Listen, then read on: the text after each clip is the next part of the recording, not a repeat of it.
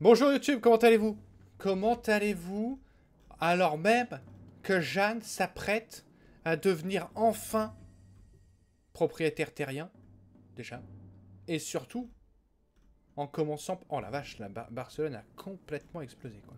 Et surtout en démarrant, en passant directement Reine de France. Pourquoi? Parce que le royaume de France est actuellement dirigé par la dynastie des Dreux. 30 000 hommes, bravo à eux. Après, si ça se trouve, on réussira pas, hein, mais bon, bref. En plus, il a des alliés. Moi, ça va, c'est des alliés dans le pays, donc c'est moins gênant. 3000 pièces d'or, c'est moins que moi. On peut recruter des mercenaires, nous, ou pas? On peut aussi recruter des mercenaires, donc... il y a complètement moyen de booster notre puissance. Mercenaires spéciaux. Qu'est-ce que c'est, les mercenaires spéciaux? Épée messager. Normand Vorin. C'est moi, ça, genre, non? Faucon de Hollande. Après les ordres, de toute façon, on pourra pas les recruter. C'est beau, j'avais pas fait gaffe que ça avait changé, ça.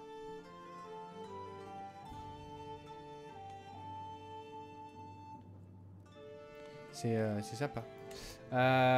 Mais du coup, on va essayer de récupérer avec une armée 2 fois moins puissante, plus nombreuse en tout cas, récupérer le royaume de France parce que la dynastie de Dreux ne peut pas régner sur le royaume de France. C'est impossible. C'est inconcevable. Jeanne ne peut l'accepter. Alors, on va commencer par les faire un tour ici et recruter.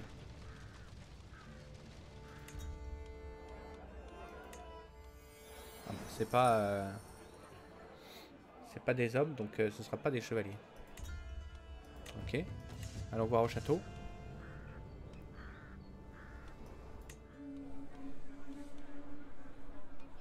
On pourrait monter notre prouesse en vrai. Ou Khalid remplacerait Khalid en tant que maître. On pourrait recruter Khalid. Est-ce que Khalid serait un chevalier? Non. Ça ne m'intéresse donc pas. Jean, Léon. Ou Jean ou Léon.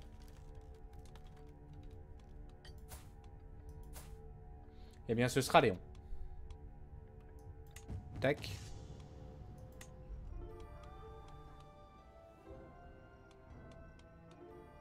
Bon ça, on est déjà au max, donc on est au max là.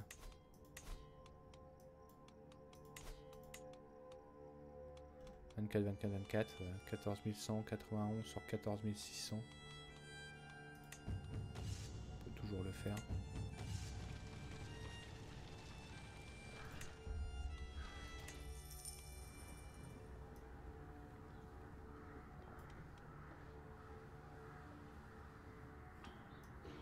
On va acheter quelques provisions et on va bouger. Parce que j'ai pas pu recruter assez de gars. Et c'est un problème. 1, 2, 3, 4, 5, 6, 7, 8, 9.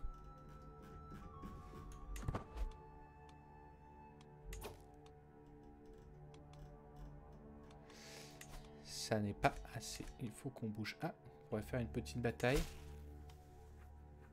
On pourrait faire une petite bataille avec l'espoir de recruter, enfin de capturer des gens. Et si on arrive à capturer les gens, ça pourrait nous permettre...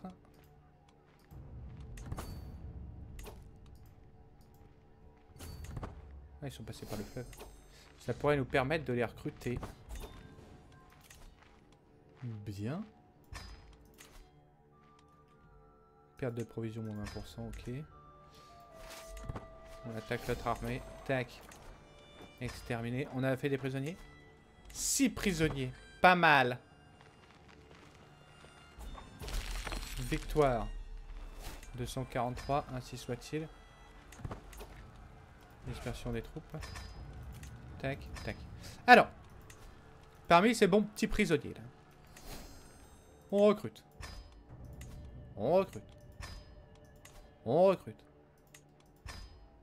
On recrute. On recrute. On recrute pas parce que c'est un duc.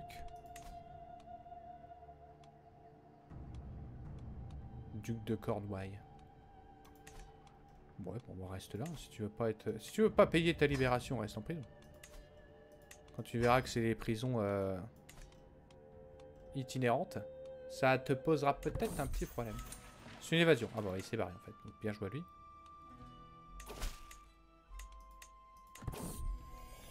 Union sacrée, autoriser leur union.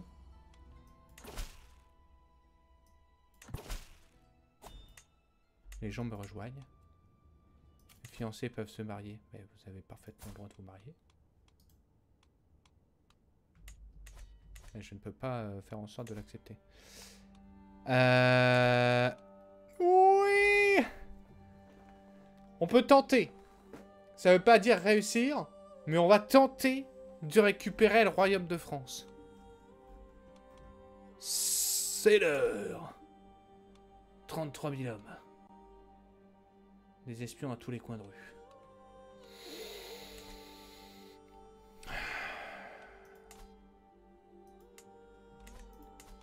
Le royaume d'Angleterre serait beaucoup plus facile à conquérir. Mais bref. De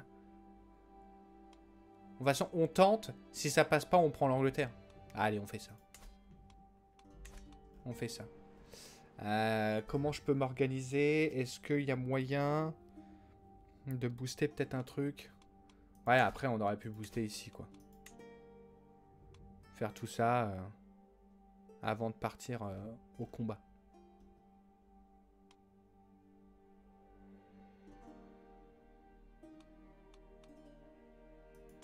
Mais bon, on va tenter sans. On va tenter sans.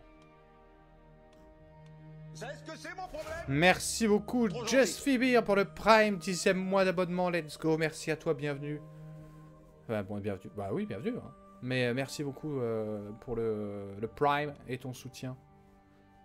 10 mois d'abonnement. Encore 2 et c'est l'anniversaire.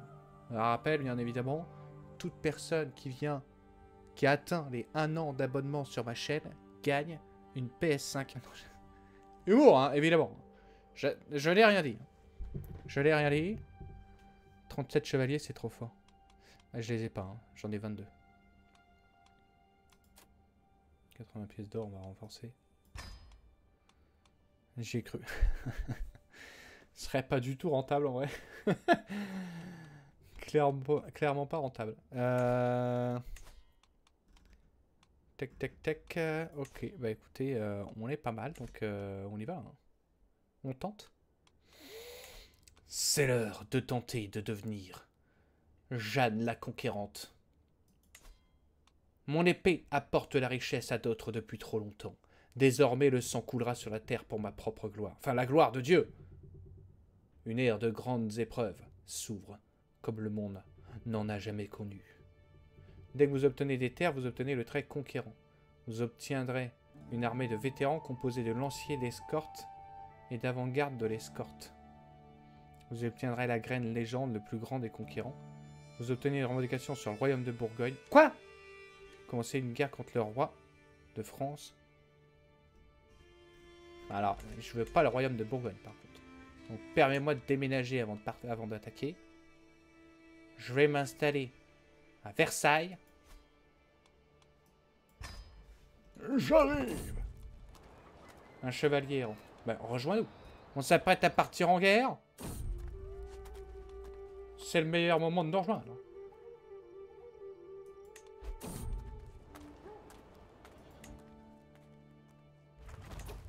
On y est. Ça fait longtemps que je suis pas revenu. Salut Dragonstar, c'est vrai que ça fait longtemps Dragonstar. Après, bon, je live beaucoup moins. Hein. Donc forcément, s'il y a des moments où vous êtes dispo, moi je le suis pas. Ah, ils ont récupéré Barcelone. Si vous êtes dispo et que moi je le suis pas, évidemment c'est compliqué. Le duc de Provence qui a récupéré ça. Évidemment c'est compliqué de se croiser. C'est parti. Cher roi de France, permettez-moi de vous dire que même si vous apportez un peu de grandeur au royaume en récupérant l'Aquitaine et Barcelone, et même une terre en Angleterre, vous n'êtes pas digne de ce titre. Dieu a parlé. Je chante à l'art de la guerre et aux hommes en guerre. Dieu a parlé. Vous ne pouvez rester sur le trône de France. Je me souviens encore de la mort de Folquet. La première personne à mourir sur mon ordre. Est-ce que j'y ai pris goût à l'époque? Est-ce que cela a éveillé cette faim insatiable en moi? Ou est-ce que les braises couvaient déjà et n'ont été révélées que par les flammes? Quoi? Ok. Beaucoup d'autres lui ont succédé depuis. Pour la plupart, un tel carnage serait suffisant, mais pas moi. Je ne peux m'empêcher de sourire en regardant vers l'horizon. Pas pour ceux qui sont morts. Je souris pour ceux qui vont encore mourir. Au nom de Dieu. Vous obtiendrez une armée de 700 hommes en Versailles. Une revendication sur le royaume de France. Vous commencez une guerre contre le roi. Vous gagnez une graine de légende. Et si j'arrive à conquérir des terres, eh bien, c'est bon. Conquérir le monde à cheval est facile. C'est parti! Peux-tu m'expliquer le principe de la partie? Tu as un perso sans terre à la base. C'est ça. On est Jeanne d'Arc sans terre. Et objectif, repousser les Anglais des terres de France. En soutenant le roi de France. Mais comme le roi n'en est pas capable, eh bien, on récupère le territoire et on s'en occupe nous-mêmes. Tout simplement. Le roi chacal le plus putride, roi de France. Oh, Robert IV tombera. C'est parti!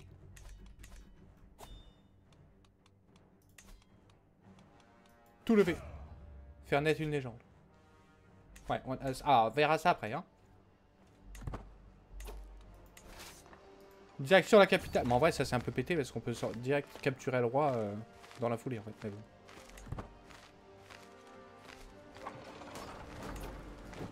C'est quoi? J'ai presque envie d'aller attaquer là direct parce que la solution c'est d'exterminer ses troupes avant même qu'ils se regroupent.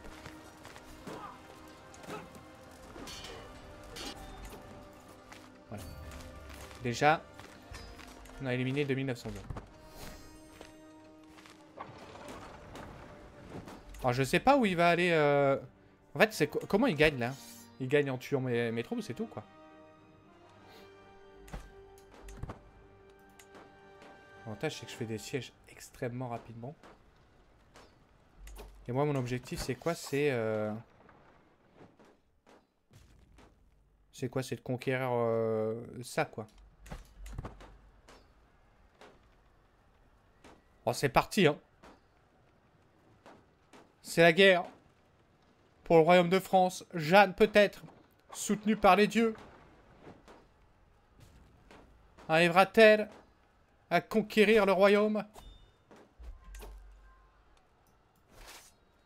J'ai saisi l'artefact. Ah, je peux pas aller là. On va d'abord aller ici. Baronnie de Melun. Après, elle vient pas m'attaquer, hein, donc ça me surprend un peu. Si je peux éviter de tuer des Français, moi ça me va. Parce que c'est mes futurs soldats. Évidemment. Bon, je viens de tuer 2900 hommes, mais c'était pour dire attention, on est là. Molo, les gars.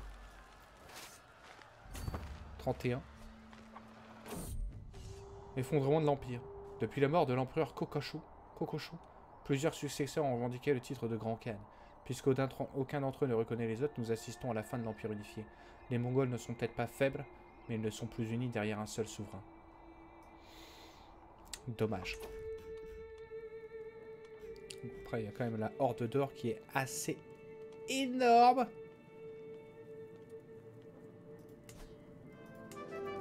J'aime l'oignon, feuille à l'huile, j'aime l'oignon quand il est beau. J'aime l'oignon, feuille à l'huile, j'aime l'oignon, j'aime l'oignon.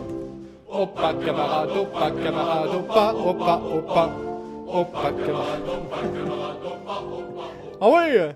Je dis que pour cette guerre, il nous faut un petit chant approprié. Merci beaucoup à Dominem. Évidemment qu'on a besoin de ce chant. C'est quoi là? J'ai quelque chose de... Ah, attends, bibelot. Santé. Et il y avait aussi... Porte-bonheur français, là, j'ai pas vu ça. Attends, j'ai vu un truc. Pièce porte-bonheur de France. Tac. Et toi, t'es bientôt cassé. Je vais te réparer.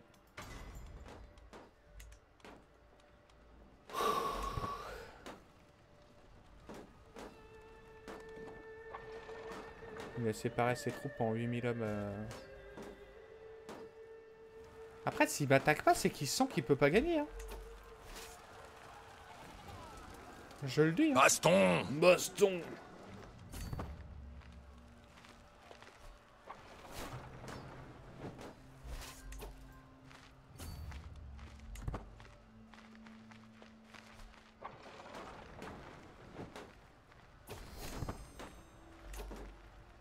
Quoi? Oh.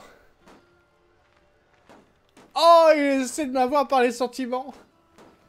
Ça, je mettrai Jeanne des exilés du sceptre. Mettre fin à vos actes hostiles. Mettez fin à vos actes hostiles et je ferai de vous le seigneur lige du duché de Flandre et mon vassal.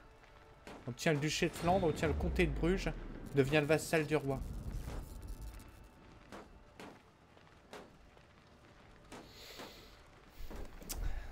Merci beaucoup, Noël. Bienvenue à toi. Ah, c'est vraiment le duché qui pourrait me tenter, tu vois. Tu m'aurais filé le comté de Boulogne, j'aurais dit let's go. Malheureusement, je ne peux me faire acheter. Obtient aventurier anobli. Je ne peux me faire acheter. Alors même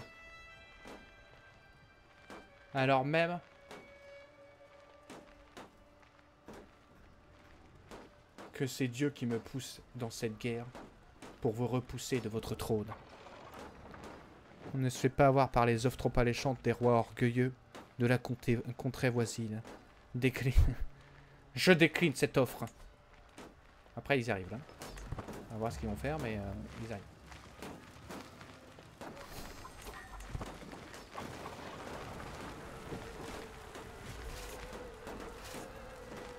L'avantage, c'est que je suis tellement rapide à faire mes sièges que je peux récupérer un max et puis venir récupérer ce qu'ils vont défendre.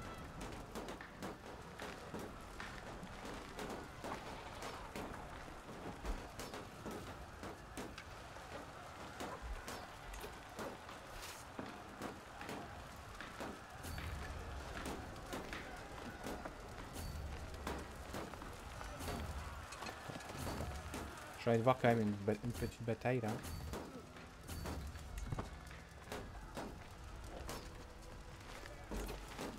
J'ai envie d'en tenter une. J'ai le droit ou j'ai pas le droit? J'ai des sous. J'y vais.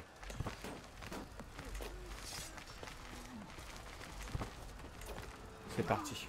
La bataille de Montellerie. La bataille de Montellerie. La première bataille de Jeanne. Au service de Dieu. Pour montrer aux Français que c'est elle. La souveraine légitime du royaume de France. C'est la seule qui pourra repousser les Anglais du territoire de France. 13 000 contre 25 000. On a le dessus. On prend le dessus. Dieu est à nos côtés. Oh, c'est une victoire. 33 000 contre 14 000. 13 000 morts contre 422. C'est un signe. C'est un signe. Merci beaucoup pour les applaudissements. Seigneur, je ne vous décevrai pas. Bon, après, il faudra voir combien on va perdre d'argent. Une fois qu'on a reconquis... Ah bah ça y est. C'est gagné. Ne tuons pas plus de Français pour rien. Enquête réussite. Vous obtenez le royaume de France, l'île de France, Amiens, Clermont, duc de Flandre, duc de Valois, Bruges, Brie, Beaumont. On devient féodal, aventurier vétéran. Donc maintenant des hommes d'armes moins 50%. Attends, mais je suis conquérant là. Mais pourquoi je suis pas conquérant là? Attends. J'étais pas censé devenir conquérant à la base?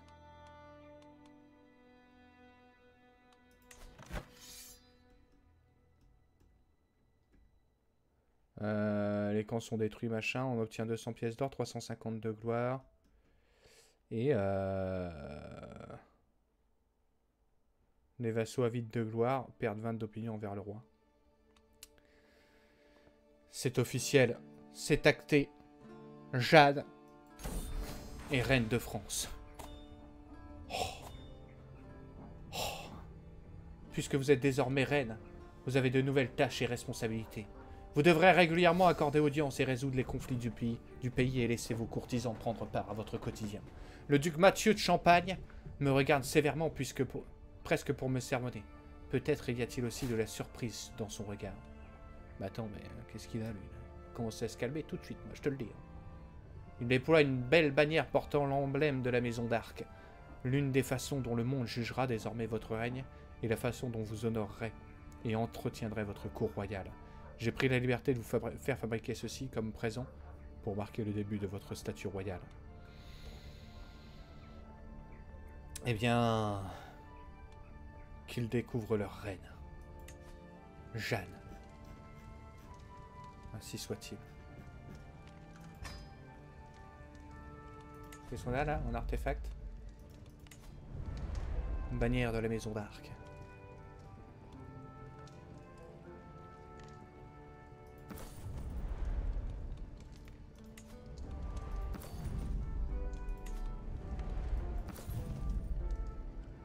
Ok. Très bien. Je suis dans une armée, on peut pas accorder l'audience. Eh bien, on est reparti sur un jeu, enfin un gameplay plus classique. Tout simplement, répandre une légende, faire naître une légende. Le plus grand des conquérants. Ah, c'est peut-être à ce moment-là qu'on récupère le titre de conquérant. Évoque la statue légendaire? Pas du tout. On va commencer à faire ça. La reine Jeanne. Oh, la reine Jeanne. C'est bon. Et bah, je suis pas conquérant en fait, hein. Je suis juste aventurier vétéran, quoi. On est passé de 100 terres à reine, mais ça n'a pas fait de nous une conquérante. Très bien. Poste vacant en conseil. Alors, Clotaire, ça va peut-être commencer par un assassinat. Non. Non. C'est un représentant de Dieu. Nous ne pouvons l'assassiner. Ah, mais en plus, je suis assez apprécié, hein. Pas mal. Le duc de Berry qui ne m'apprécie pas trop, mais on va le faire devenir chancelier, boum. Il nous aime. L'intendant, le comte Luther de Boulogne. Oh. Boulogne. C'est accepté. Maréchal. Gilbert. Oh bah, c'était notre gars, nous. Le meilleur des maréchals.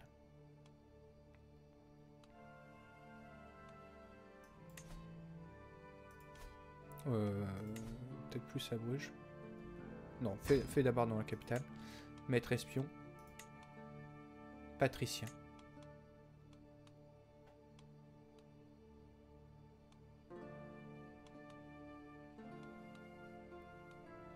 Ok. Dispersion des troupes. Par contre, la Bourgogne a pris son indépendance. Donc il va falloir unifier nos terres. Se confiner, disponible. Pourquoi? Ah, parce qu'il y a des maladies, mais on ne veut pas. Le père perdra des terres si la comtesse Alix de Mâcon meurt. Notre chef de la foi, le pape, accorderait une revendication sur le duché de Piémont. De Piémont? Ah ouais? Il représente quelle taille? Ça peut me plaire, hein. Ça veut dire attaquer le Saint-Empire. Vous pouvez déclarer la guerre au roi Simon. Au roi Simon d'Angleterre. Tiens, tiens, tiens, s'emparer de toutes les terres de Jure. Voilà. Ça va être expéditif. On peut créer des distinctions. Jacques May. Compétiteur et maître de chasse. Idéaliste, fanatique.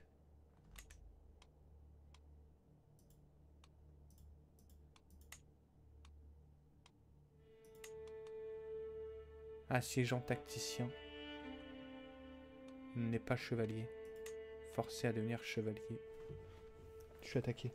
J'ai un truc qui s'est posé sur mon coude. Tu vas devoir faire des gosses. Non, non. Bah non, parce que nous, on est immortels. On peut mourir de maladie et sur le champ de bataille. Mais on est Jeanne, la pucelle. Donc nous ne pouvons pas faire des enfants. Impossible. Je crée la distinction. Assiégeant tacticien. On froid. Dignitaire. Maître de chasse, ça m'intéresse pas beaucoup. Macmar. Archer et avant-garde. Ça me plaît. Tac. On valide. Et Jasper. Capitaine de piquet et tirailleur. Parfait. On crée la distinction. Et en vrai, on a récompensé ceux qui nous ont soutenus jusque-là. Si ça, c'est pas beau. Vous pouvez nommer un successeur digne au maître... Non mais c'est bon, de toute façon, on a le successeur. Ah non. On va choisir un successeur. Tac tac. Maître de escorte de la reine. Premier de colonne et expert de France. C'est beau. On peut stationner des régiments d'hommes d'armes. Alors ce qu'on va faire déjà, c'est diminuer pour être dans les clous.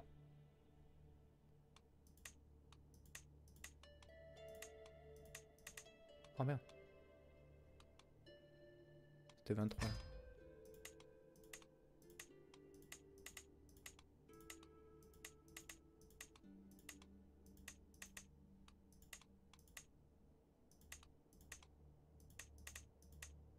Ok. Ça c'est fait. On va stationner nos hommes. Alors le problème, c'est qu'on n'a pas beaucoup de territoire. Donc pour stationner, il va falloir le faire efficacement. 11, 22... 22 c'est pas mal. Hein. Et bah écoute, ça va partir ici. Hein.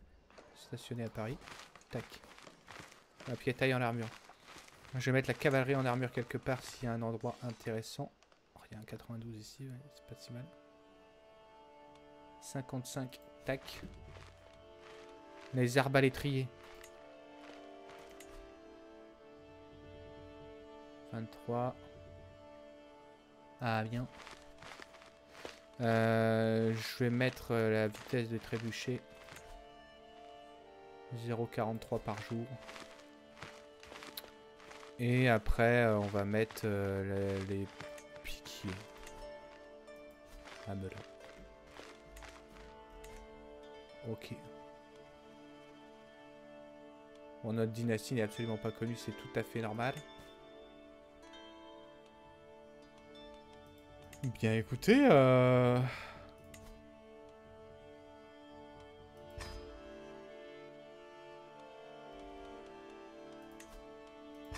moi j'ai presque envie de dire qu'on va attaquer le roi d'Angleterre, hein.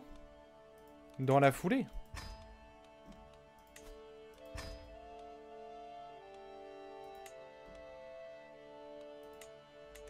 Qu'est-ce qu'on en pense? Faction vous ciblant. À l'attaque. Je sais plus si les recherches ont abouti IRL, mais plusieurs historiens affirmaient que Jeanne d'Arc avait eu des descendants avec un certain monsieur de Metz. Ah ouais? Tu peux toujours te marier à quelqu'un d'infertile. Mais je suis marié à Dieu. Est-ce que Dieu est là? Non. Dieu n'est pas là. Je ne peux me marier à Dieu. Pas d'héritier, c'est normal. Alors, soit on part à l'assaut.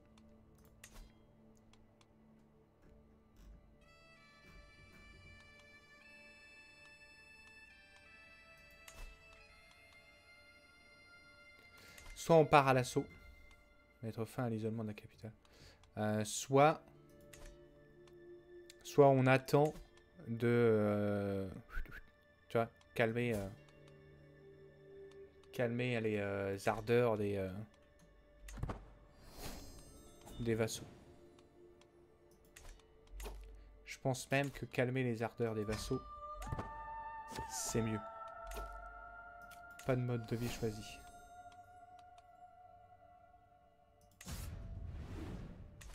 Fais voir, du coup, je regarde. En attendant, ça a changé.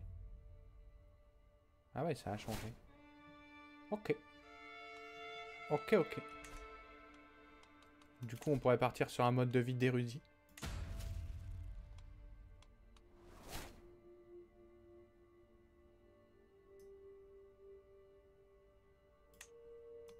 On va partir sur un mode de vie d'érudit. Maintenant que nous sommes officiellement reine de France, notre seul et unique objectif, c'est de propager la parole divine. Non? Par contre, du coup, on n'a pas de couronne. Est-ce qu'on se met une couronne? Ou est-ce qu'on reste humble? On reste humble. L'humilité. Tu peux déjà fonder un ordre sacré à l'ordre de Jeanne. Oh, quelle idée. Quelle idée extraordinaire. Attends, c'est où déjà? C'est là. Non, c'est pas là. C'est où déjà? Fonder un ordre sacré.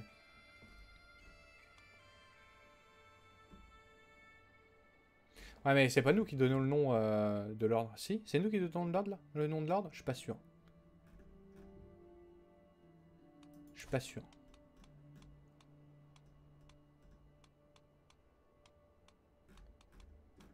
Honnêtement, je ne suis pas sûr. Jacquemet. Qu'est-ce qu'il me veut, Jacquemet? J'engagerai des cuisiniers.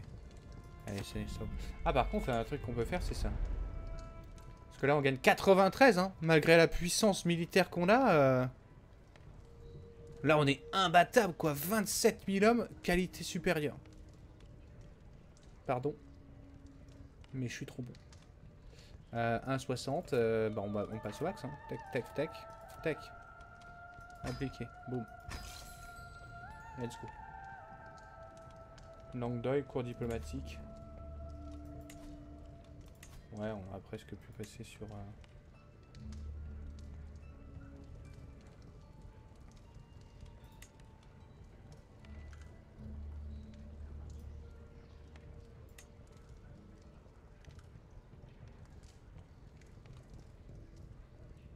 On pourrait presque passer en cours érudit. Ouais. Ok. La légende vie pieuse du roi Roger se répand en comté Île-de-France. Ah ouais, c'est vrai qu'il y a la légende aussi, il faut qu'on la gère celle-là.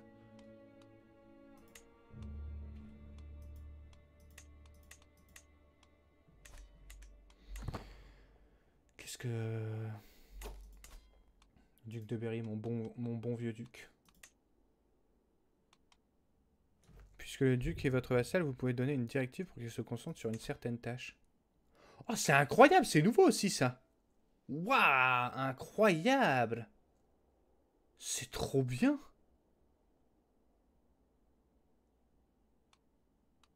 C'est excellent ça.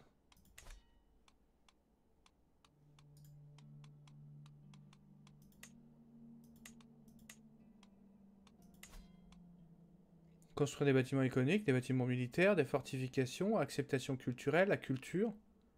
Promouvoir la culture, mais la culture de qui? La culture du duc. Trop bien les directives de vassal, mais grave. C'est de changer la culture en belliqueux car tu vas faire des guerres contre les Anglais et cela ne te servira. La culture en belliqueux. Non. Pas besoin. J'ai pas besoin, je suis un monstre. 4 membres. Qui est prêt à se rebeller là? Duc de Champagne, bon, voilà, Mathieu, l'ancien roi. Lothaire de Boulogne. Quoi? Lothaire? Ce serait dommage que tu te rebelles et que je récupère le comté. Hein. Oh, je serais déçu. Ypres et Guine. Bon, en fait, c'est tous mes vassaux qui espèrent peut-être passer duc de Flandre. Ouais, on ne sait pas. Malheureusement pour vous, payez la rançon. Si vous vous rebellez, vous disparaissez. Quoi?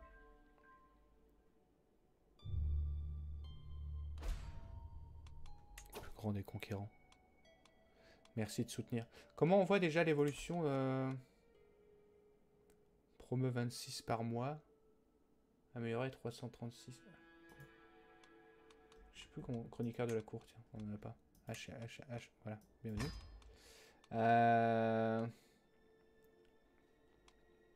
Je sais plus comment on fait pour l'améliorer.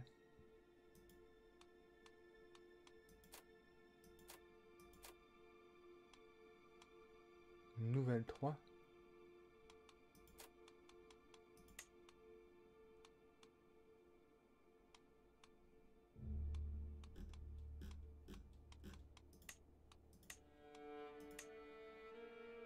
Ouais, c'est là. Dans 100 baronnies, actuellement une, ok. Ça marche. Rien ne peut remettre de ses cendres debout. Sur le sol pourpre, la reine Jeanne a juré de devenir le fléau de Dieu. Et désormais, le sol gardera toujours cette couleur. Bataille après bataille, les chants s'élèvent. Bataille après bataille, le butin s'agrandit. Bataille après bataille. Jeanne forge sa légende. Leur voyage de retour n'a pas été facile, mais la reine Jeanne est entrée dans la ville au milieu des chants de triomphe.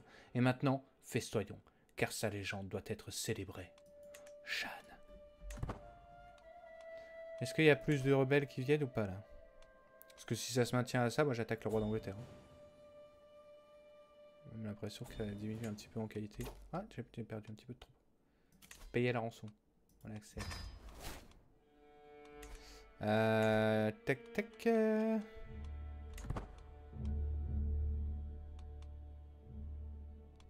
Ah, je perds légèrement en qualité parce que j'ai de plus en plus de levier en fait.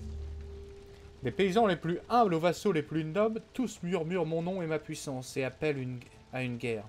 Ils soutiennent ma cause car ils me considèrent comme digne de régner sur le monde. Les forces du royaume de France sont miennes et je compte bien en faire usage. On attend de moi que je revendique par la force les terres qui devraient m'appartenir.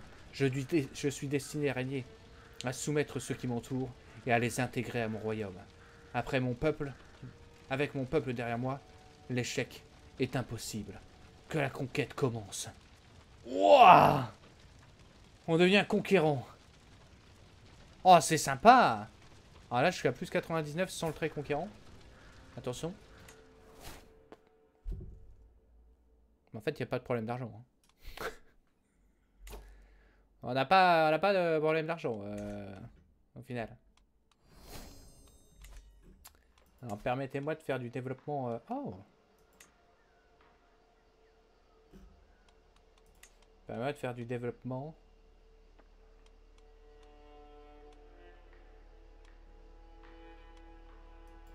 Petite caserne, on l'améliore.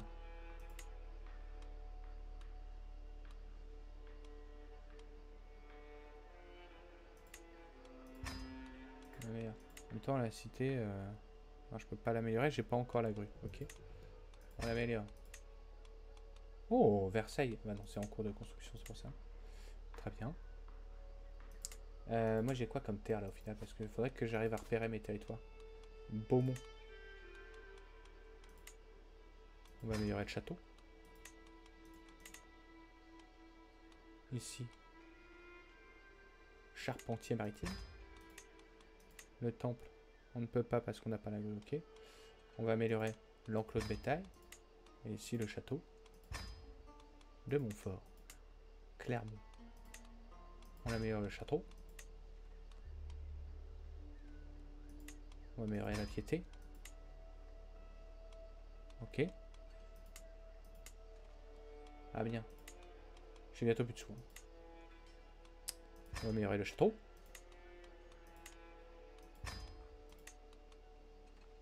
Ok. J'ai plus d'argent. J'ai plus d'argent mais je gagne 120. Donc ça va. Vous recevrez le compte entrée. Mais bien sûr, bienvenue. Merci de me donner de la renommée. Pourquoi t'es pas mon vassal toi? Acheter une trêve.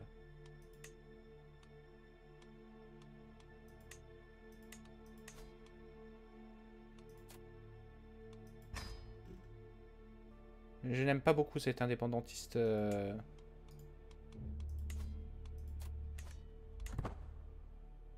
Vermandois. D'autant plus que le Vermandois, c'est là où j'avais installé mes terres à la base. J'ai ma cité dans le Vermandois. Non? Ah bah non, c'est pas ici. C'est ici? Ah ouais, Romigny. J'ai Romigny, c'est à moi Romigny. Héritage de la dynastie disponible. Oh, il y a des nouveaux trucs là, non? Il n'y avait pas autant avant. Lignée héroïque, légitimité, coutume. Non, peut-être pas. Nos corps peuvent se plier et se briser, mais les légendes ne meurent pas. Lignée héroïque. Après, on n'a pas de lignée, mais... Cette graine de légende n'est visible qu'une seule fois pour la dynastie. Ouais, ça ne nous sert pas à grand chose. Légitimité. Coutume, activité, guerre. Ruse, sang, gloire. Parenté. Bah, guerre, hein. Allez, on part en guerre. En avant. Payer la rançon du roi de Bourgogne. Si tu veux. Vous en avez tout, la faction, là? Oh, toi, tu m'aimes pas des masses, hein? C'est pas parce que je t'ai fait perdre ton titre pour ton frère et que derrière, j'ai battu ton frère pour prendre le titre qu'il faut pas m'aimer. Folle rumeur. Je descends l'escalier à travers et traverse la cour pour arriver jusqu'à l'un des couloirs d'où les domestiques surveillent habituellement les enfants. Mais ce n'est pas eux que je trouve là. La voix forte et puissante de Gilbert me surprend, et je me cache aussitôt entre les colonnes de pierre. Qu'a accompli la reine de France, de toute façon? Qui parmi nous était présent pour assister à la prétendue légende qu'elle nous fait chanter en ce moment même? Alors, il y a pas mal de monde qui était présent. Bah, notamment toi, Gilbert, je crois. T'étais là, hein. Gilbert. Légende fondée. Bon, on tente. Légende fondée, parfait. Bon, je pense que je vais attaquer le roi d'Angleterre. Je ne peux pas. C'est impossible. C'est impossible. Je ne peux pas laisser les terres de France. En plus, c'est une chèvre, quoi. 3000 hommes. J'y vais. Sans pari des terres de jure. Déclarer la guerre. C'est pas possible. On peut pas. Je lève que mes hommes d'armes. Attends, comment on fait déjà pour lever que les hommes d'armes? J'ai un doute là. Ah, tiens. Lever l'armée locale, lever tous les hommes d'armes ici. Combien ça va me coûter en entretien? Rien. Bon. Bah, direction en passant par là, ça pourrait être un peu plus intéressant. Direction la capitale. Attends, mais je ne perds pas d'argent là? Revendication sur le Quercy.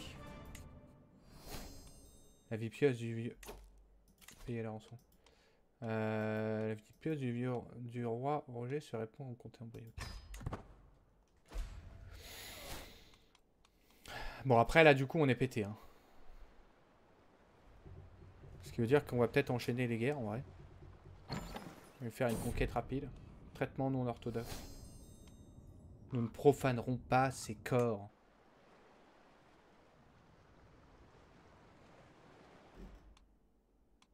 Bon, la Bretagne qui n'est pas en très grande forme. L'épidémie se propage. C'est toujours Jeanne aux commandes, hein, évidemment. Jeanne qui a 110 ans. Faire chanter. Ah, tu sais que j'ai assassiné Maître Maurice? Non. Quoi? Tu sais quoi, en fait? Audouin? Attends, il est mort en quelle année? 1214. Tu crois qu'il y a des gens qui sont encore intéressés par ce gars-là? Mon secret a été dévoilé. C'est pas grave, je vais m'acheter auprès du pape. Bah, donc c'était expéditif.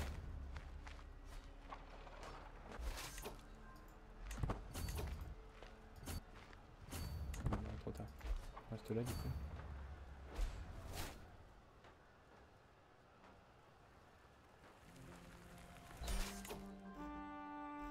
Bon bah voilà.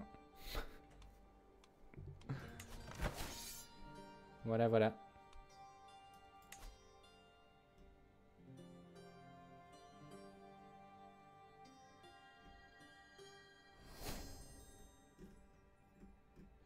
J'obtiens tous les comtés.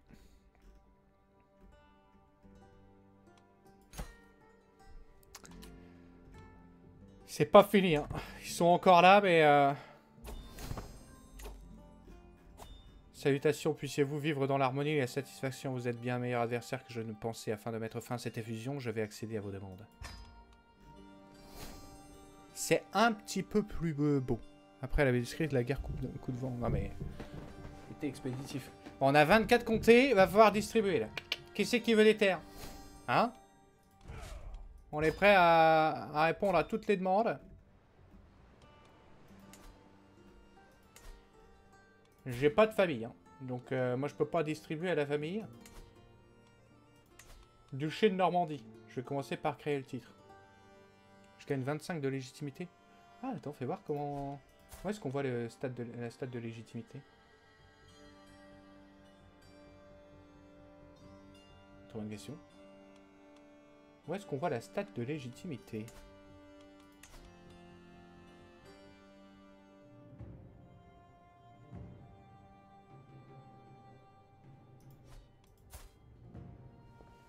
Je suis... Ah bah c'est là, pardon. Je savais que c'était par ici, mais j'avais pas vu. Vu que c'était pas doré, j'ai pas vu. Eh bien, en avant. On va commencer par créer le duché de Normandie. Tac. Ça c'est fait. Ajouter loi de succession, accorder à, détruire le titre. Donc là j'ai monté un petit peu. J'étais à 2, je suis arrivé là. Et là normalement en deçà de la LGB, attendu de tous mes vassaux. Oui, oui. Donc ce qu'on va faire, c'est qu'on va se trouver quelqu'un de sympa. Et on va lui filer des terres. Comptez. Accorder à. 22. 29. Oh. 29. Oh. 32. Oh. Un aveugle. Pourquoi pas. Je te file Bayeux. Je te file Rouen et Évreux. Plus le duché. Cadeau, mon ami. Et je vais mettre un gain un peu plus lambda en dessous.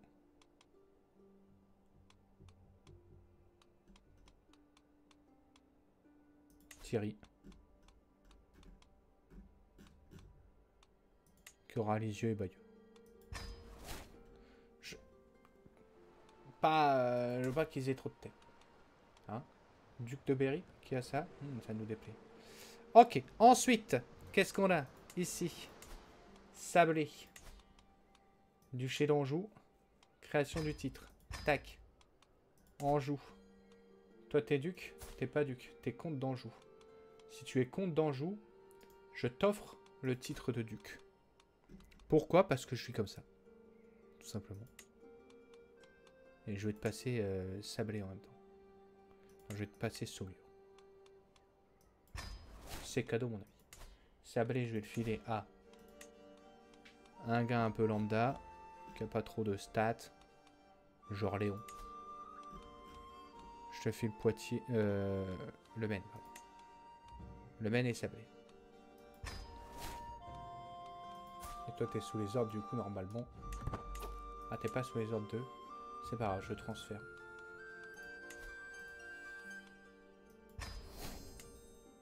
Tout comme ici. Ah, mais il nous a fait une république normande, lui. J'avais pas fait gaffe à ça. Bon, c'est pas grave. Hein.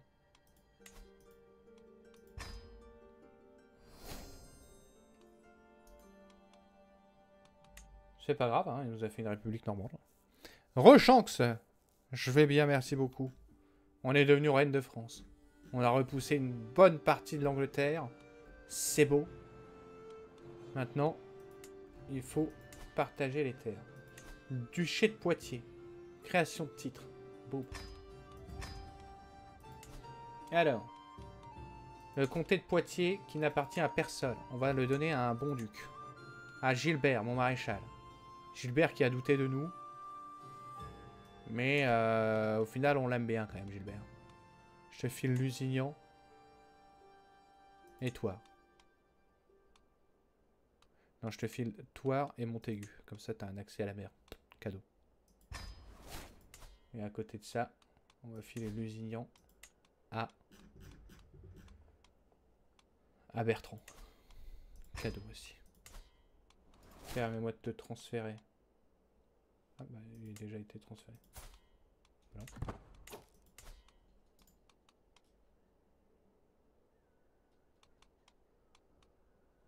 Ah pardon, mais je t'ai pas filé le titre de duc. Excuse-moi, pardon. Effectivement, c'est une erreur de ma part. Attends, mais... Qui est duc de Boîtier? Duc de Boîtier. Ah, c'est moi? Attends, mais il est où le titre? Ah, il est là, pardon. C'est bon, j'ai vu. Accorder le duché. Cadeau. Cadeau. Quelle allure! Quelle allure! Le roturier devenu noble duc. Tout ça parce qu'il ne croyait pas en moi. Donc je lui offre des terres. Mais pourquoi c'est bugué là? Ok. Ensuite. Ici. Duc d'Auvergne. Création du titre. Tac. Tac. Aurillac. On file ça à... Attends, le duché d'Auvergne, c'est quoi? Personne n'a de terre. Parmi nous. On va le filer à Antoine de Menton. Je vais te filer carrément le duché complet, toi, c'est cadeau. C'est cadeau, mon ami. Ça me fait plaisir. Et Armagnac avec le duché de Gascogne. Et derrière... Armagnac... Il y a un duc d'Armagnac. Tu sais quoi, mon cher ami duc d'Armagnac? Je vais carrément te filer les terres. Attends, mais t'es pas à moi, ça? Oh, pardon, mais le duc d'Armagnac, c'est l'anglais, un anglais. Oula. Attends, mais j'ai usurpé ton titre, au final. Je peux pas usurper le titre. Boum. Affaire réglée. Et toi, puisque tu es resté français... Normand, mais français. T'es pas mauvais en plus. Je te file le duché plus... Ouais. Cadeau. Ça, on va le filer à un gars un peu lambda. Gueldin. Tac et tac. Cadeau. Je te transfère le gars. Voilà. Et ici, duché de Berry, ok. Ah, par contre, ici, en fait, c'était pas... Ça, c'était la Gascogne et pas Armagnac. Dommage. Dommage, dommage. Bon, ceci étant fait, ça me semble pas trop mal, hein. Arranger un mariage, acheter une trêve. Proposer la vassalité. Le duc d'Aquitaine. Bienvenue. Bienvenue, mon ami. On recrute. Bien joué, monseigneur. Merci beaucoup. Merci beaucoup. Ça, c'est fait. La Bourgogne, qui n'est pas à nous. Il faudra l'attaquer, mais pour l'instant, on est en trêve. Le Saint-Empire, on peut faire quelque chose ou pas? Pas de Cassius Belli. Dommage. C'est quoi, d'ailleurs? Là, on va regarder, du coup, dans les décisions. Inspirer le plus frontière. Rétablir les frontières. Le titre d'empereur. Lotharingie, Bavière, Italie. Pour devenir impératrice, il me faut... J'ai 77 compté sur 88.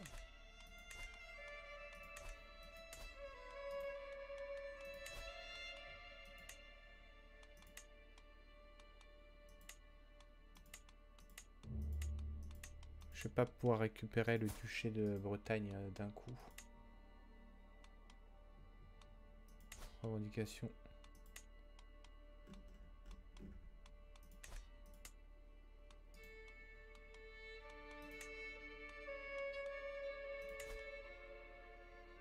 Il serait pas prêt à me le filer. Mon bon pape.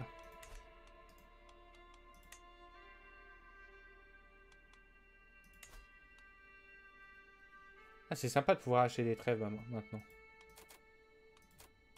C'est sympa. Même si, bon, on n'en a pas besoin. Ok, bon, un petit play. On voit ce que ça donne. Pourquoi ne pas expulser les immondes anglais?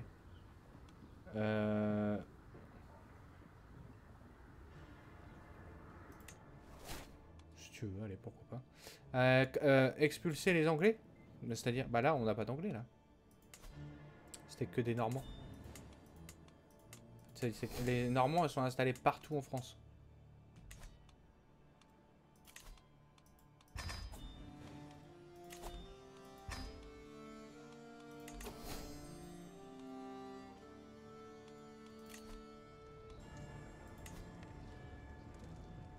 Maître par ses pairs, il va me forger une coupe. Allez, pourquoi pas. J'ai 1600, mais je suis blindé aussi. Qu'est-ce que je vais faire de tout cet argent, moi? Je suis en train de construire déjà. Qu'est-ce que j'ai comme comté déjà? Amiens, Clermont... Ah, j'ai Bruges. Bon, bah Bruges.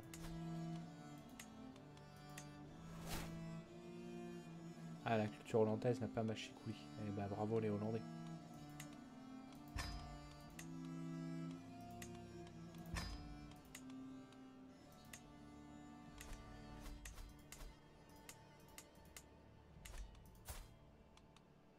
Clermont, Bruges, Brie. Brie, j'avais construit à Brie. Ah non, Brie, j'ai pas construit à Brie. Ah bah j'ai vu tout.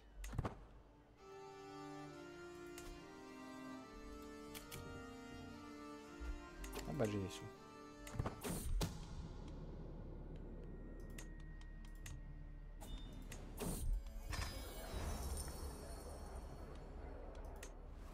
Ok. Tac tac. Très bien. Bon maintenant il va falloir qu'on puisse... Enfin qu'on arrive à enchaîner. Merci beaucoup, bienvenue. Slizix... Quoi? Slizixly. Bienvenue, merci beaucoup. La Bretagne en rouge. Ouais mais on est en trêve.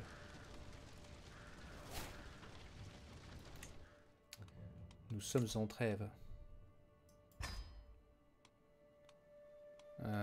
Les factions là. Une ombre sur Bruges. Jésus nous protège. Appelez un médecin. Jésus il est sympa hein, mais on va pas prendre de risques. Approche légère. Merveilleux. Mais elle est incroyable là. Voilà. Elle sauve tout le monde. Bon, il va falloir qu'on... Soit on envisage de... d'attaquer par ici.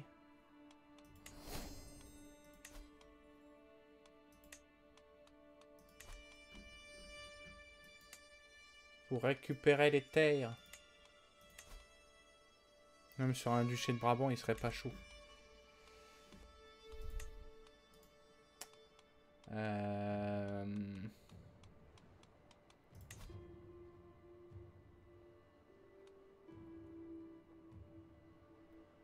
Influencer le pape.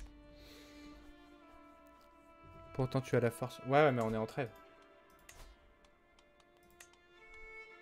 Si je suis en trêve, je perds de la légitimité. Pas trop fan de l'idée. Sachant que j'aimerais qu'elle monte. Une nouvelle... Bah bien sûr, on fait une nouvelle forge, pas de soucis. Fonder un ordre sacré.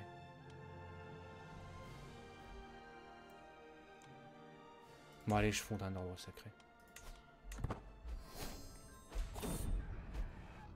Une ombre sur la bourre. Appelez un médecin. Variole castienne, prévention précoce. Approche légère. Merveilleux, bien joué, t'es la meilleure.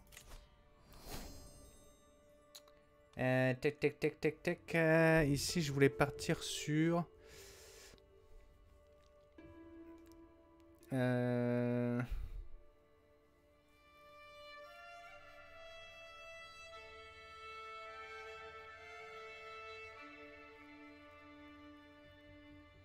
Ah, c'est ça, c'est faille juridique.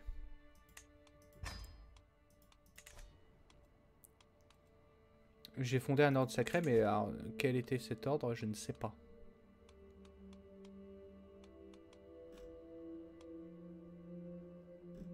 Armée de la maîtresse Jeanne.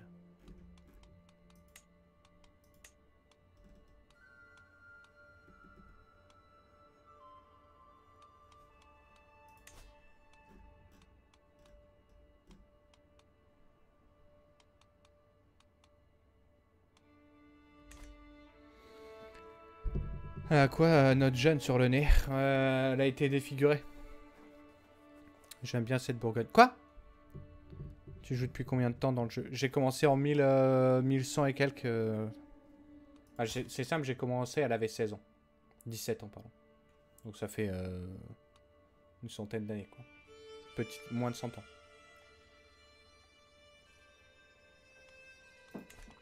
Ah, par contre, un truc qui pourrait être intéressant serait d'aller à l'université. Comment on fait déjà ça? Activité, séjour universitaire.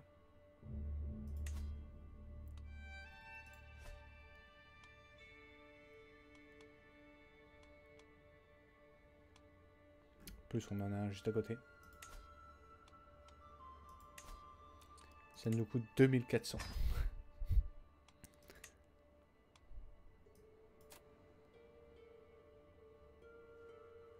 3000.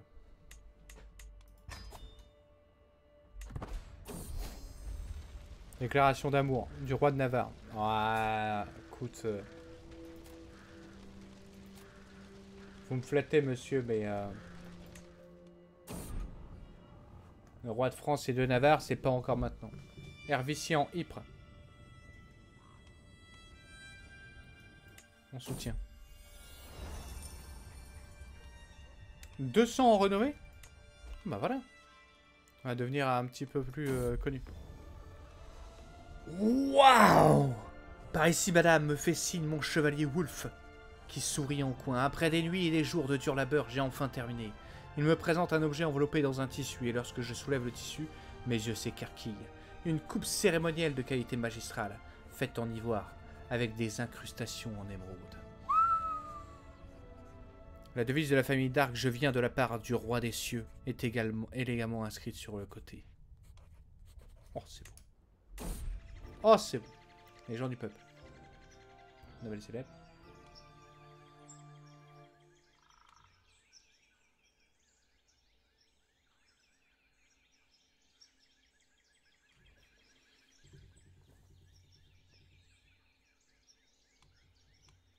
N'avez-vous pas écrit mon nom assez souvent? Ouais, on va dire ça. Alors attends, parce que là, du coup... Fais-moi un cette coupe. Mais c'est presque le Saint Graal.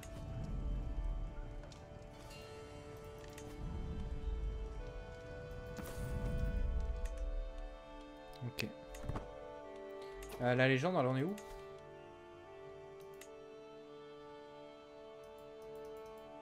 On est à 53 sur 100. Tu aurais dû la prendre en époux, en lignée matrilinéaire, tu aurais le royaume de Navarre à la mort du roi. Mais non, parce que je ne veux pas faire d'enfant. Nous sommes Jeanne la pucelle. Pas d'enfant. Petite menace subtile.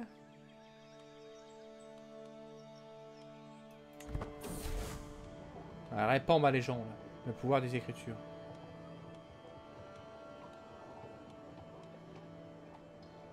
Sur la chasteté.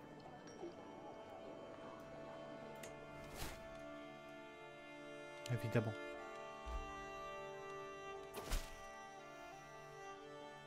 Un pari pour me rendre hommage, merci beaucoup. Merci pour la renommée. Ma dernière chance. Dolsa a décidé que son temps était venu. Tu veux faire quoi, toi? Comté de Montpellier et Uzès? La bonne continuation.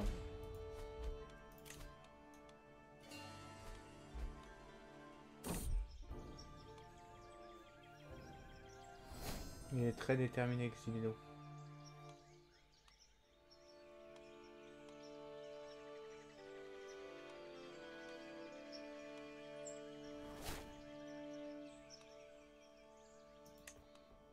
Peu importe. On est en trêve encore? On est plus en trêve là. Il est possédé en plus, il faut absolument le repousser. Ah si, on est encore en trêve. Jusqu'à quand?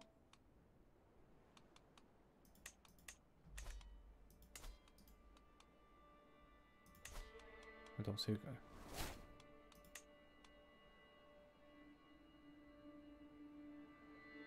Attends, c'est où déjà? Ah, c'est là.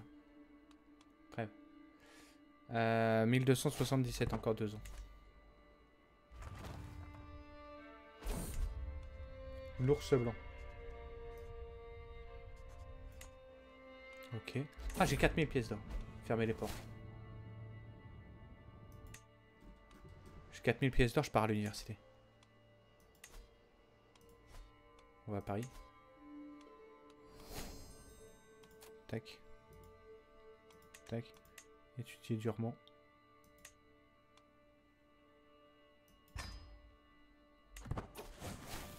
Alors, il faut absolument réussir à, aller, à atteindre le max pour obtenir un trait incroyable. On va essayer de faire ça. Raymond a raison. Deviennent plus fructueuses. Deviennent plus fructueuses. Immensément plus fructueuses. Ou alors il se passe rien.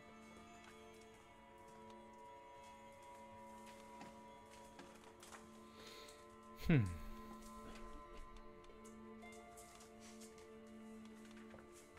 « 26%, ça fait pas beaucoup. On va commencer en douceur. Immensément plus fructueuse à 0% de chance. Deviennent plus fructueuses. Ça me stresse, mais ça va. Enfin, ça m'a stressé un peu fort quand même, mais ça va. On organisera un petit banquet.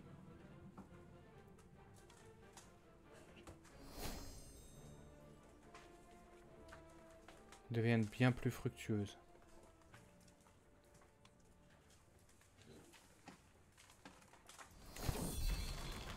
Ah oui, parfait. J'attendais d'avoir le trait athlétique. Bien plus fructueuse ou 30% de... Pas de stress, s'il vous plaît. On est niveau 2. Deviennent bien plus fructueuses et ça devient mon ami.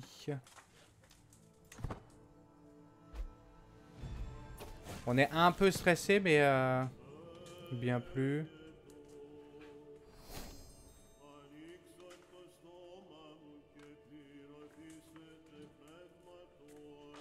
Vous apprenez la langue latine. 49 de stress. Je vais prendre légèrement plus. On a atteint le niveau 2.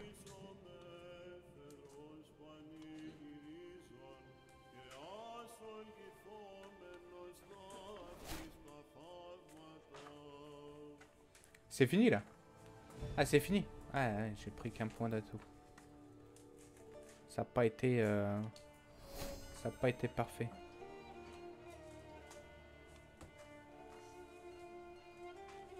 Vous obtenez 2 atouts en mode de vie martiale, mais ça m'intéresse pas puisque je suis, enfin, je suis au max déjà, donc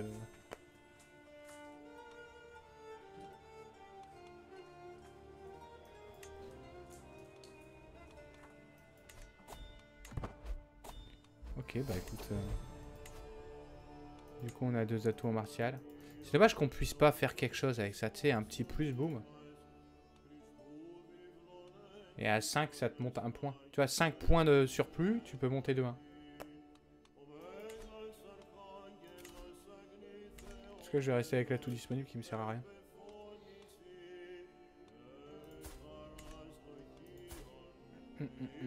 C'était pas fou du coup.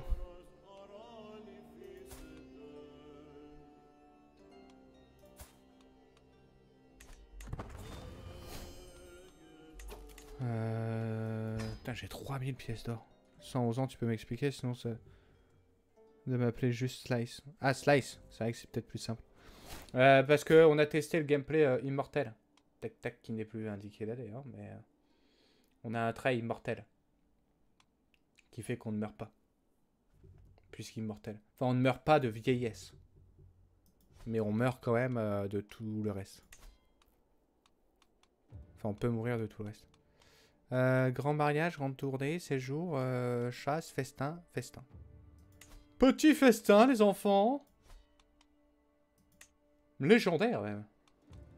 Nous sommes tout de même Jeanne. À Paris, hein. On invite tout le monde. Objectif, se détendre. Tac. Tac. Commencez votre festin. Bienvenue. Enfin non, il n'y a personne pour l'instant, mais... installez-vous. Augmente fortement votre légende. En avant, hein. Bienvenue mes amis. Objectif déstressé, hein. Je me sens bien ici. Le déstress est arrivé. On est arrivé au minimum. On va maintenant se faire petite voilà. Répandre la légende.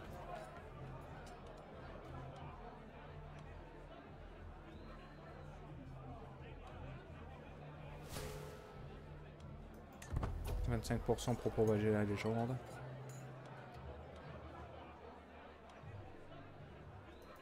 Ok, je veux pas qu'il meure. Fête légendaire, haute légendaire. Les invités n'oublieront pas. Très bien.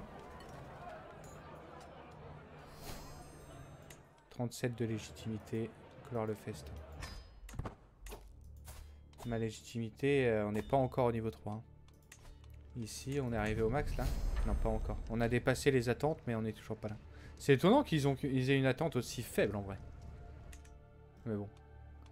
Et j'ai encore de la faction là? Ouais, ça diminue de plus en plus. On est en train de m'apprécier. Là, ok, stylé. Ouais, c'est sympa en vrai le gameplay. Du coup, à 113 ans, 54 de prouesse. Pas mal. Pas mal. Protecteur du Lucien, comptez Damien.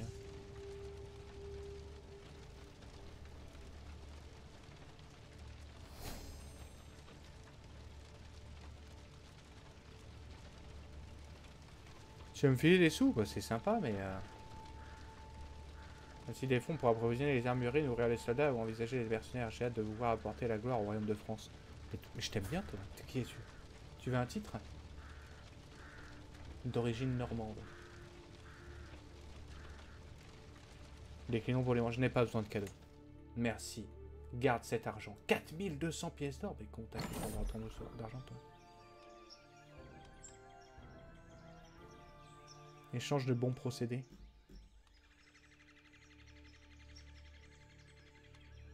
Bah non, mais je vais pas lui filer la...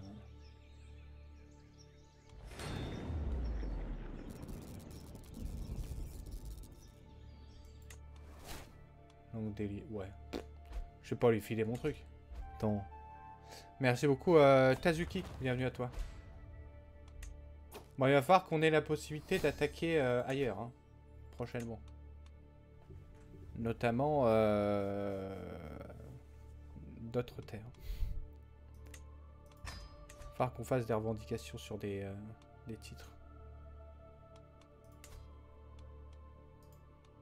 Je suis toujours en trêve ici. Là, je suis en trêve aussi. Il est comment lui 18? Fabrique-moi une revendication. Fais voir si je regarde juste. Tac. Le royaume de l'Otharingie. Ouais. Et sinon le duché de Brabant.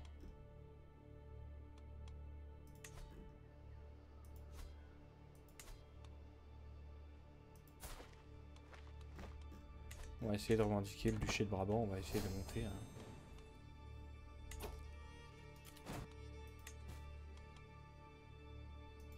Ah, ça y est, on peut nommer un successeur ici.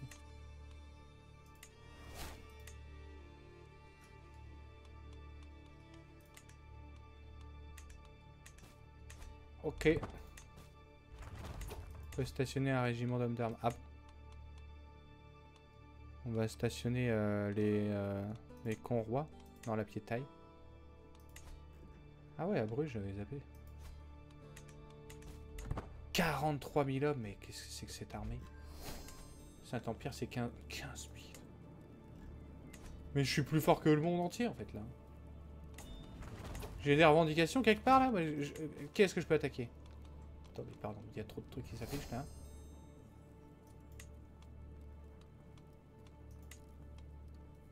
Duc de Haute-Bourgogne. Pour vassalisation.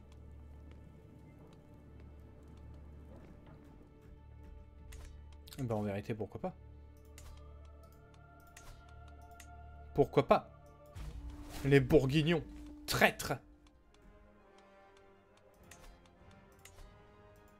Qui ont vendu Jeanne.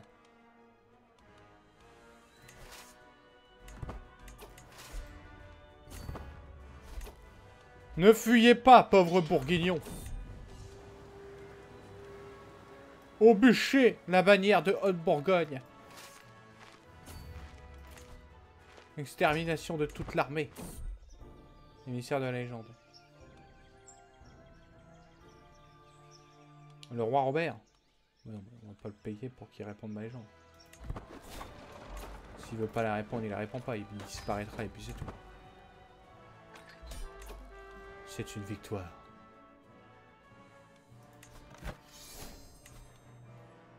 Deviens votre vassal.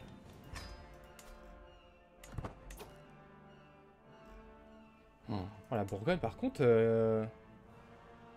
ton territoire me plaît de plus en plus, hein. Libère la Provence, je t'en conjure.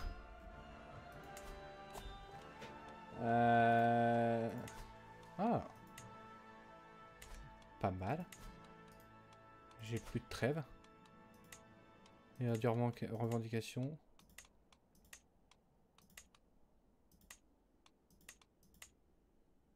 Je m'empare de toutes les terres de Jure.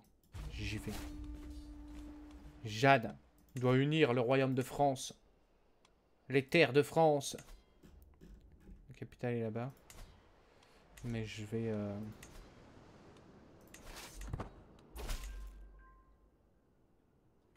Toutes les terres de Brabant seront miennes. Parfait. Prochain duché. Duché du Luxembourg. Capitale, ici. Normal. Au Luxembourg. C'est la duchesse du Luxembourg? Oui. Permets-moi de revendiquer cette terre. Je suis perdu. Là. Et file-moi le duché de préférence, ça m'arrangerait. Ici. Embellissement nécessaire.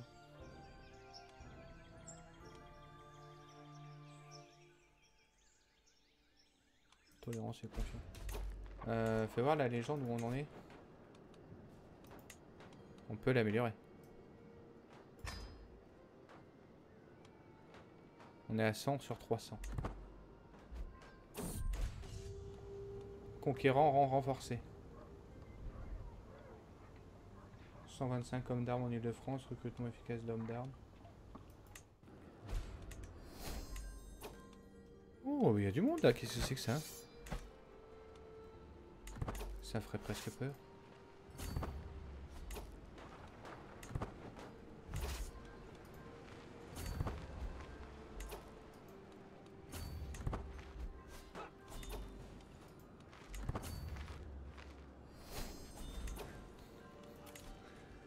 En vrai, c'est un peu...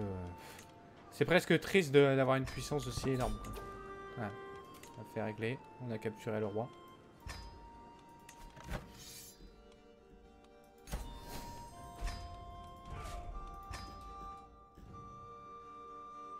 Ça commence à ressembler à quelque chose.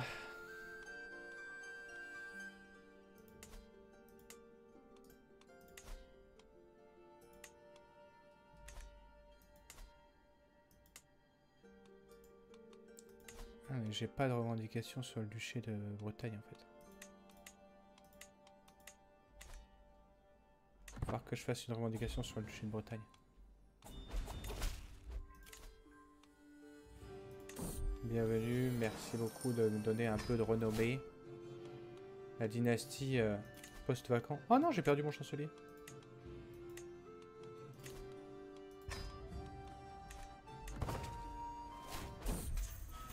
C'est une évasion. Désolé, la capitale. Tac, tac. Ici, c'est quoi les trucs qu'on a, là? Sceptre de vainqueur. Ouais. Qui pourrait remplacer les bibelots. Ah, bah, c'est un peu dommage parce que du coup...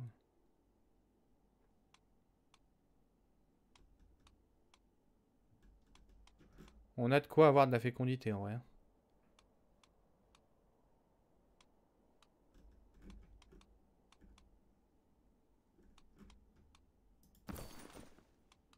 On va mettre ça. Il nous faudrait un antiquaire, ouais, ça pourrait être pas mal. Il va falloir qu'on commande une couronne. Commander un artefact. Tac. Une couronne.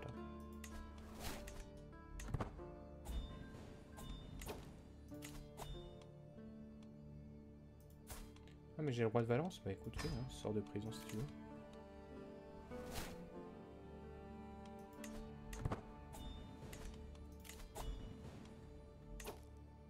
Ah, bon, le roi de Bourgogne me propose une alliance.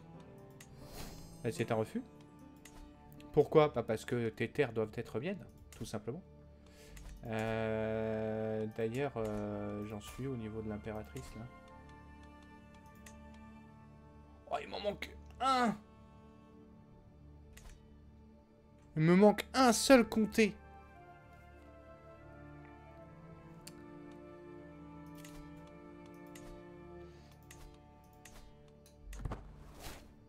On va voir.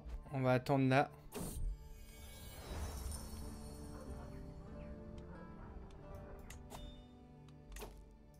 Héritage dynastique.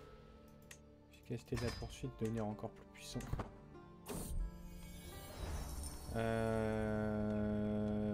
Bon, après, je joue un peu vite, hein, on prend pas le temps de lire.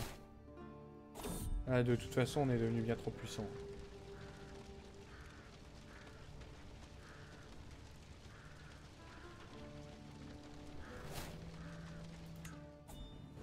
La cour du roi Simon parle maintenant la langue anglaise. Comment? Il ne parle donc plus français. J'attends voir si je récupère le... J'ai 13 000 pièces d'or. Que faire de cet argent?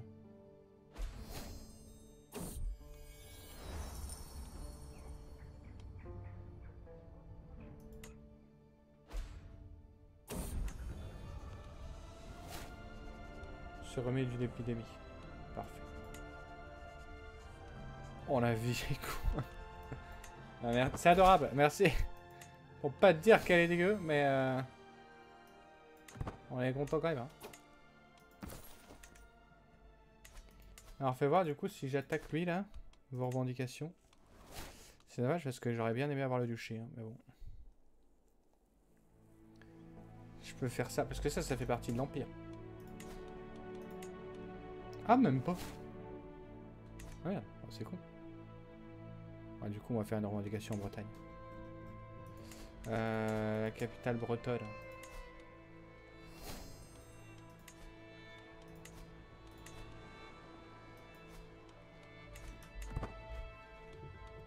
Améliorer votre légende. Tac. On gagne 225 de légitimité.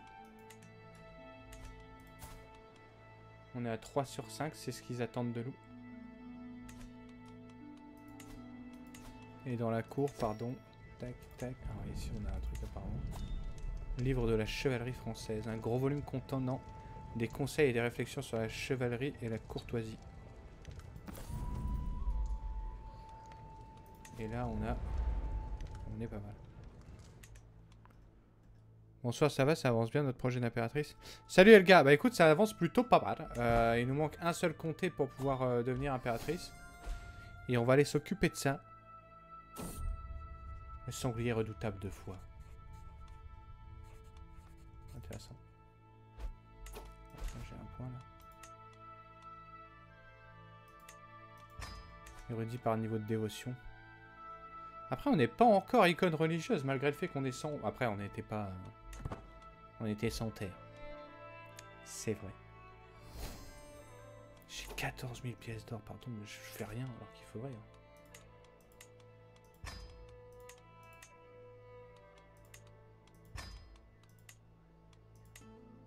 On va voir que j'allais chercher la grue.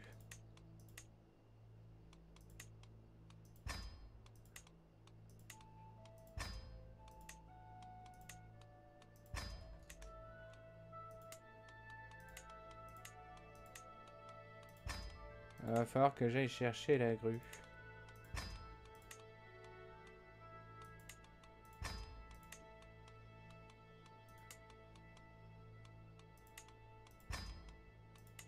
Parce que sans grue, on ne peut pas augmenter plus.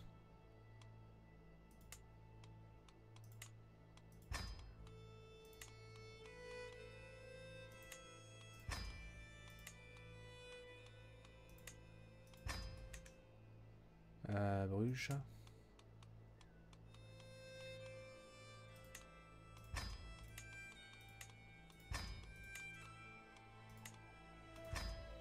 Je suis attaqué par un moucheron. Qu'est-ce que c'est que ce délire? Ok, ça fera bien l'affaire. L'événement a expiré avec cette table. Vous gagnez 15. Ah bon? Je sais pas ce que c'est cet événement. Mais... je sais pas ce que c'est cette bestiole. Il y a un truc qui vole là. Hein. Petit oiseau. Petit oiseau. Comme un enfant. Vous devrez abandonner votre légende actuelle. Échappez.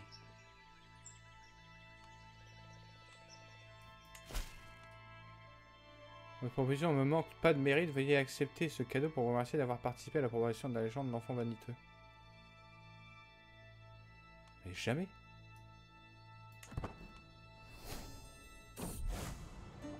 Pouvoir des écritures.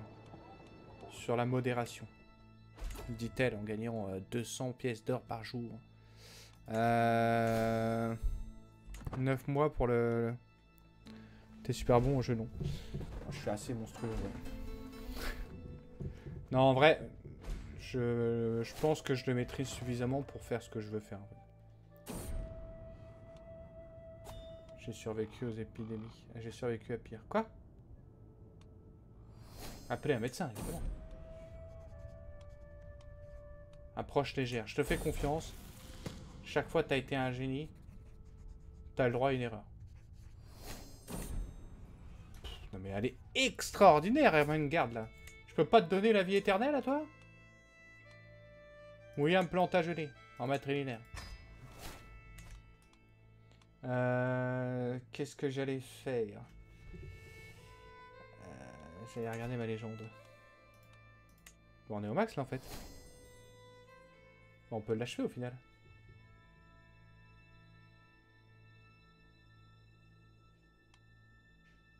Achever ma légende.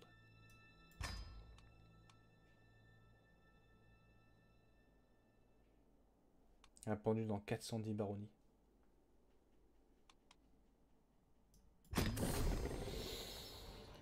Sur la fin de la légende. Voici la fin du livre de la reine Jeanne et de ses nobles exploits sans précédent dans tout pays. Et voici la fin de la légende le plus grand des conquérants. Bataille après bataille, les chants s'élèvent. Bataille après bataille, le butin s'agrandit. Bataille après bataille, Jeanne forge sa légende. Et son histoire fut écrite. Ils sont pas en... hein? Bon, c'était pas la plus belle des légendes, hein. C'est fait, mais c'est pas la plus belle des légendes. Hein. Bref. Combien de temps, là? 4 mois, 3 mois. Un Plantagenet à la cour de France. Non, non, c'est... oui, bah alors, le duc de Poitiers, tu vois, je lui file le duché, boum. Il arrive, il me file 235 pièces d'or. Sympa. Rentabilité absolue. Le duché. Que le compter. On va attendre qu'il nous file le duché. Il est quelle heure là? Oh, il est 23 h. Eh ben écoutez, on deviendra impératrice lundi soir. Je pense qu'on va s'arrêter là. Il est 23 h, c'est tard. Jeanne l'immortelle. 11 000 de prestige. 5 000 pièces d'or. 270. On peut... ah oui, j'allais dire, attends, non, mais c'est normal. C'est normal qu'on peut les attaquer.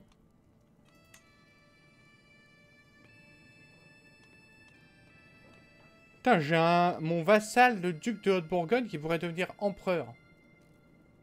C'est dommage qu'on puisse pas être au-dessus d'empereur. Genre, qu'est-ce qui pourrait être au-dessus d'empereur? Rien, c'est vrai. Mais Jeanne, tu vois, on pourrait être Jeanne.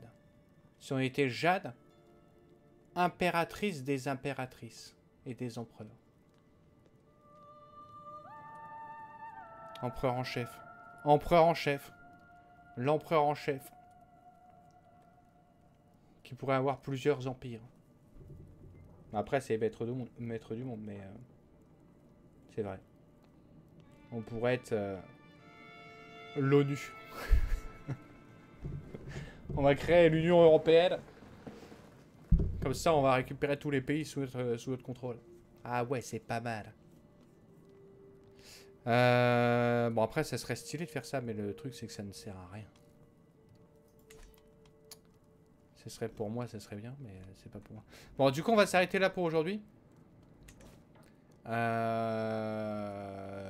a réussi à atteindre notre objectif de devenir reine. On a repoussé 80% des Anglais du territoire de France. Il reste à les repousser des terres de Bretagne. Récupérer la Bourgogne. Et après, après, officiellement, on aura fini. Donc, on verra ce qu'on fera. C'est pour ça qu'on finira lundi soir. Parce que lundi, même si je peux pas live longtemps, je pense qu'on aura le temps en 1 heure de finir... Enfin, d'être impératrice. Clairement. Et après, on verra ce qu'on fait. Parce qu'en fait, là, on va arriver dans la situation où on est tellement fort que ça va faire comme ma toute première partie. Tu vas chercher la faille juridique. T'achètes des revendications sur des royaumes en tant qu'empereur. Enfin, sur des duchés. Tu revendiques tout d'un coup. Tac! Et après, t'es monstrueux, quoi. L'Empire du Nord et celui du Sud. C'est vrai que ça pourrait être sympa, en vrai. Tu coupes ici. Hop. En fait, ça peut... non, en fait, c'est pas très équilibré. Il faudrait faire comme ça.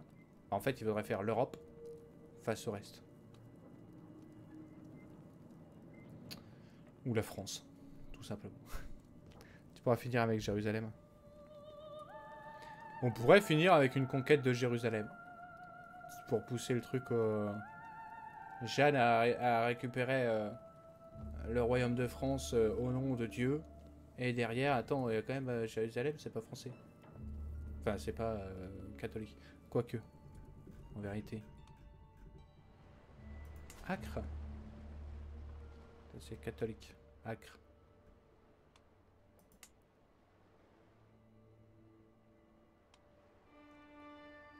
Ouais, c'est vrai qu'il y a un système de gouverneur. C'est pas... Il y a du catholicisme, hein. Vatican. Genre le Vatican. Le pape est orthodoxe. Bah non. Ouais, pourquoi c'était pas... Bon, c'était bugué en fait. Ouais, c'était bugué. Ça me surprenait. Ah non, parce que ça peut être... pour la foi orthodoxe, mais ça ne l'est pas. Pardon. Pardon. Et du coup, pour la foi orthodoxe, t'as même Alexandrie. Incroyable. Bref. On s'arrête là pour aujourd'hui. Merci YouTube. Ciao, ciao. Saluez la reine Jeanne de France, bien évidemment. Future impératrice. Puissance militaire colossale. Beaucoup trop colossale. Et rendez-vous... bah en plus, je pourrais encore augmenter un peu la puissance, quoi. Et rendez-vous, du coup, lundi soir, 19h jusqu'à 20h30 pour passer impératrice. Et puis voilà, quoi. Après, je pense qu'on sera à la fin de cette aventure qui aura été sympathique. Mais on en reparlera. On en reparlera. Bisous YouTube, merci à vous.